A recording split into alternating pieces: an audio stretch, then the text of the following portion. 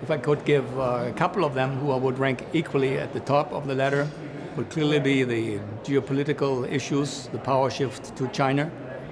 That's unprecedented in modern history. Then definitely the ecological environment and the challenges that are connected with that.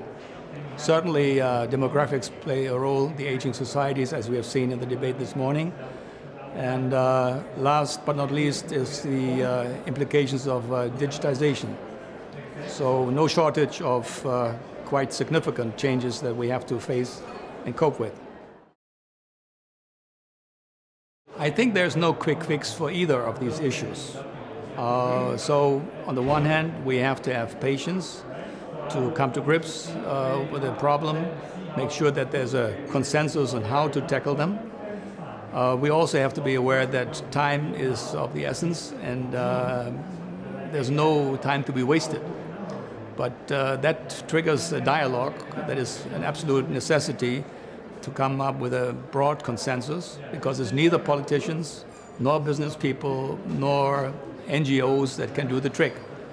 And I'm very concerned that between these groups, there's not enough of a consensus yet built.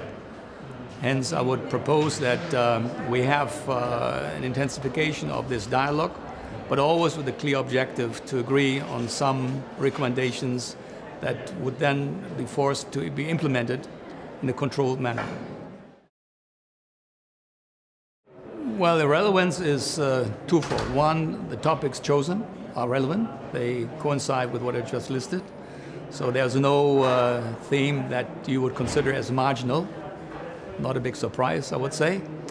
But what makes the conference quite worthwhile is the fact that we have, in a very open, constructive atmosphere, a dialogue between very different stakeholders, if you want to call them that way. So you are confronted with views, opinions that you don't necessarily own yet, and you might disagree, but that's part of the process to learn from each other and develop a better mutual understanding as a precondition for finding the right solutions.